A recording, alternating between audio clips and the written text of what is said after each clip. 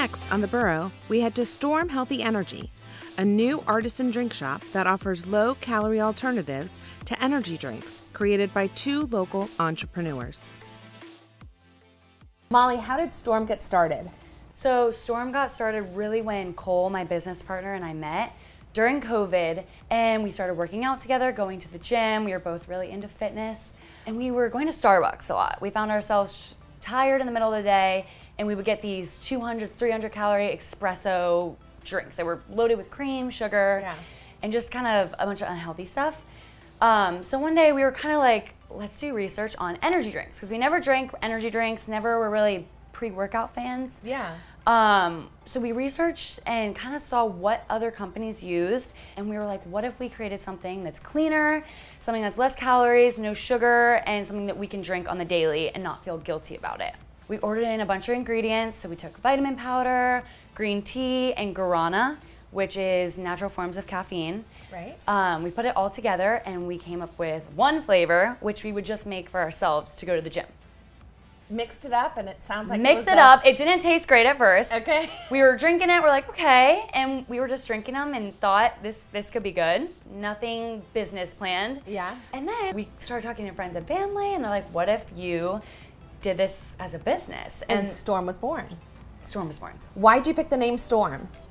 So we wanted something to do with Florida, since we're both Florida natives. And then we're like, okay, if it's an energy drink, a storm has a lot of energy. There's a lot of things. We get storms all the time, hurricanes. We're like, everyone can kind of relate to it. People don't know what we are, but that name might trigger something to them. No, it makes sense. What made you choose to start Storm in Hillsborough County?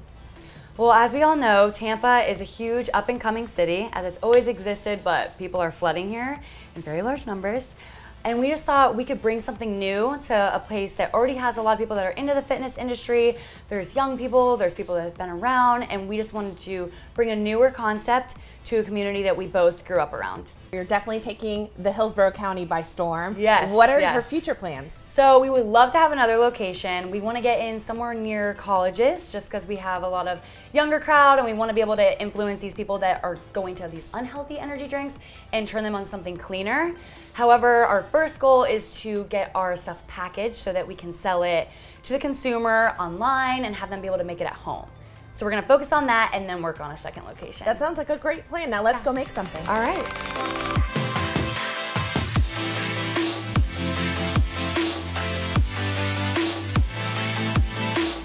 Cole, so you guys have a bunch of, it looks like protein shakes, refreshers. Tell me about your flavors.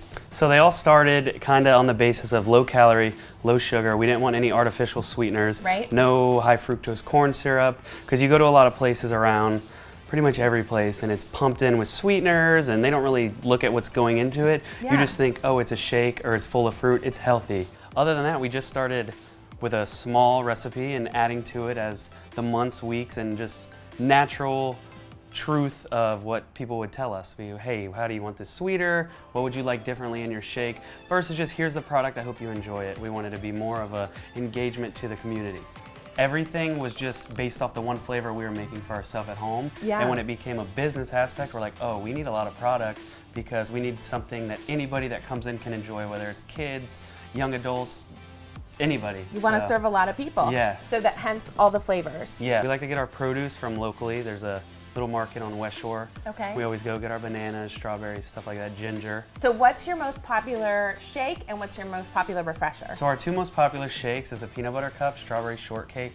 My favorite's the banana cream just because I like the creaminess of it and just thick. They're all more like milkshakes and smoothies. You won't taste the protein. That was one of our goals making them.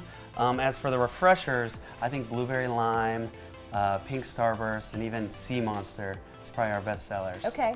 The dairy-free, why does that make such a difference in the shakes? So a lot of people with dairy-free is calorie count and fat count because we wanted to start keeping it low, and when you have alternatives like whole milk or creamers or whatever you go, you lose kind of your range of calorie count just with that. Yeah. So by using the plant-based protein and the almond milk, we're able to just start with our base at 180 calories and then we work from there. Okay, that's great. So what are we gonna make? We're gonna make a peanut butter cup. Okay. So I like to start with the almond milk, Okay. pre-measured out.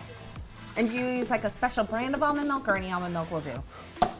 Any almond milk will do, but we want to get to the point of cold pressing our own almond milk that Okay. way. We're not using a big conglomerate company. You got it. All right, so we start with the almond milk. We prep everything. That way the calorie count's there, the sugar count, we know what's going into it. Okay. So it's a consistent taste. So there's the peanut butter base and the protein. Then we always add a frozen banana for texture. And then chocolate, no high fructose corn syrup. It's 5 simple ingredients. So there's the cocoa. I normally do a 5-second pull in my head just to know.